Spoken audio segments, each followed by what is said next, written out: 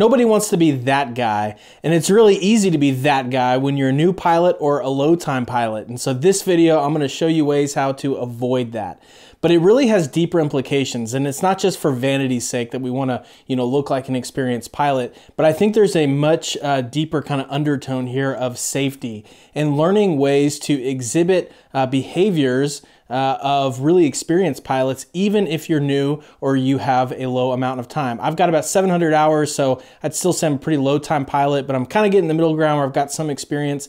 But I've been trying to mimic kind of the behaviors of those much more experienced than me in an effort really to be more safe. And so today I want to cover 4 of those common denominators that I see more experienced pilots exhibiting, so we can start to do that too and not be that guy. So let's dive right in. The first behavior we can exhibit is conservative decision making. And I think you can further break this down into 2 areas: the go, no-go decision, do I fly in the first place, and then in-flight decision making. And we'll cover a few in both. The first part of go, no-go decision making is developing personal minimums. And so a lot of these have to do with weather. So 2 personal minimums that I have are kind of gusts, so the wind gusts, and then IFR minimums. And you can develop these over time. Mine certainly have. And so where they are today, as far as gusts go, I really don't like flying in gusts over 30 knots.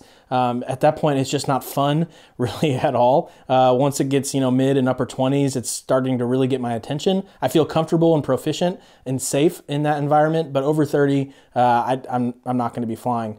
But there was a time when it was 10 or 15 knots, right? Or particularly in tailwheel. I mean, if it was mid-teens, I mean, that really got my attention, and that was a personal minimum. So that can change over time. Mine certainly have. As far as IFR goes, my kind of approach on this, pardon the pun, is really looking at it as a whole package. So for example, if where I'm going is socked in IFR, but not that far away is really good weather, then I'm fine doing an approach down to minimums, right? But if the entire area is socked in and I know anywhere I'm going to go, even if it's an alternate, is all going to be IFR, I really don't like flying in anything under 500 feet of cloud ceilings and such, just because I want to have a buffer there, even if it's at an alternate. I don't like flying where the entire area is low IFR down to minimums. Right now, I'm just not quite comfortable doing that. So that's kind of where I'm at today. Maybe it'll give you some ideas of where you'd like to start. The second component of conservative decision making is aeromedical factors. And this is something that I've really been learning over the course of time. You might be familiar with the acronym I'm SAFE. And I wouldn't say that I go through that checklist specifically, but it's something I'm really becoming more aware of just not always assuming that me physically, emotionally, etc., that I'm good to go fly. And so in fact, yesterday I scrubbed a flight. There was a lot on my mind. I was stressed out about work and just doing a lot of things. And I just didn't feel comfortable going and flying and filming a video because I knew that mentally I couldn't be all there. I couldn't be on the ball like I needed to be to have a safe flight. And so if that checklist is helpful, definitely use it, the I'm Safe checklist. But I think just developing more awareness for how you are going to be performing as a pilot is a really good habit to start, and not just assume that all the time across the board, I'm going to feel great to fly that day in the mission I need to go accomplish. Don't have that as your starting point. Having as a starting point to run through that checklist and think, okay, the flight looks good, the airplane looks good, everything looks good, am I good? So don't leave yourself out of that equation. And the last part of the go, no-go decision, in my opinion, and I think this is the most important thing, is avoiding get-there-itis mentality, right? Kind of the syndrome that you develop to say, I need to get to my destination or go experience this flight no matter what. No matter what the weather is, no matter what the aeromedical factors might be, throwing caution to the wind, I'm going. And this can be a really hard thing to just ground a flight if enough things aren't adding up to where it makes sense to fly. And so don't be committed. Just like, I don't think you should be committed to the flight from an aeromedical personal perspective, without kind of going through that checklist. I don't think you should also be committed to the flight and kind of the get-there-itis mentality. You just really need to be open-handed and open-minded about whether or not the flight is going to occur as planned that day. And so that's just a skill I think you develop over time, and it's a bummer to scrub a flight. It sucks, but it's something that can be safe and the right decision. So leave that as part of your decisions and as part of the options to actually scrub a flight. Don't have get-there-itis. And the second part of conservative decision making is in-flight decision making. And personally, I think I can boil this down to really two key areas. The first is slowing down. And this doesn't necessarily mean with your airspeed, but just slow down yourself.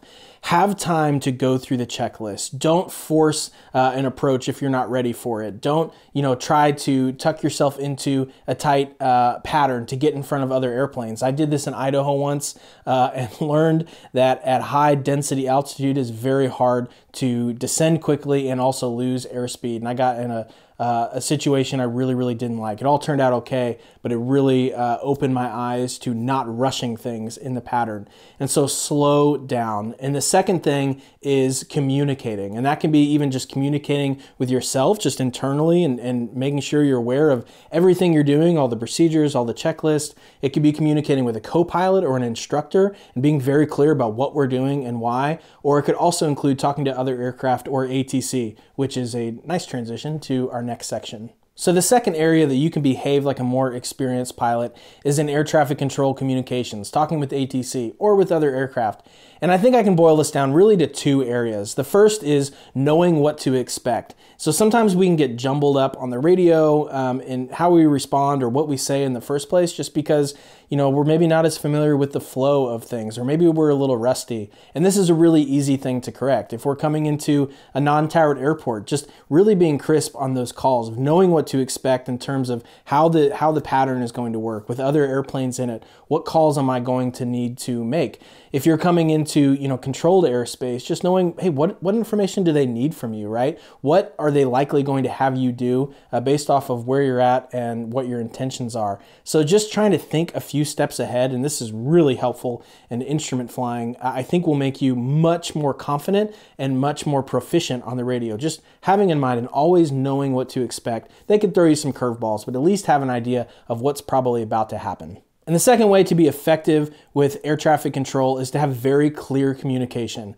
And I don't just mean from like a cadence perspective. Yeah, you want to sound very clear and crisp, but I think more just being very clear about your intentions. So if it's uncontrolled airspace or non-towered airport, being very clear about your position and your intentions. So many people omit. Go listen for this next time you're at a non-controlled or non-towered airport, and you'll notice this. People will leave out the runway that they're landing on, or they'll just call base. They'll say, yeah, we're on base for the runway. They won't even say what runway, or if they're left base or right base. They'll say we're on the downwind. Was it left downwind or right downwind? Be very clear about where you are and what your intentions are. It's very easy to get lazy on this, and it's something that's very easy to avoid.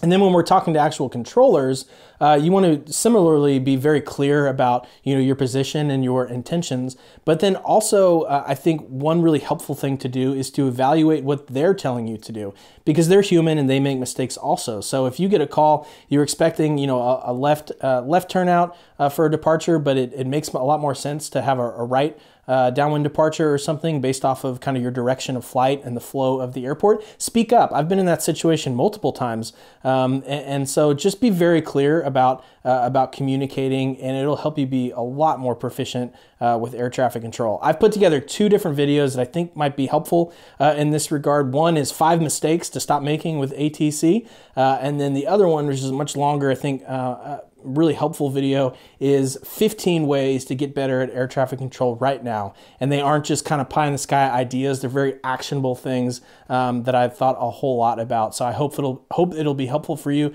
Definitely go check those out. A third thing we can do to behave as a more experienced pilot is to have humility and not be afraid to ask questions. One of the things we commonly do as humans when we don't want to reveal that we're not very experienced in something is we stop talking. We stop asking questions because we don't want to accidentally let someone know that, oh, you didn't already know that? You didn't know something about that? And so it's something really easy as a new pilot to just stop asking questions because we're afraid of being judged by others. And I'm just really trying to fight that and not be afraid to ask my mechanic some question that I feel like I should have known a long time ago, because the reality is my safety is on the line here if I don't ask this question, or I don't speak up, or I don't understand something better. And so I'll be the first to start asking stupid questions and make sure that I know something, because I don't want to fall into that trap. And I want to have humility and not think that I know everything and just act like a hotshot. So I hope you'll join me in that. Let's all try to ask questions, whether or not we think we should already know them. Man, it's just better to ask it, and that will help us become even more experienced in the process.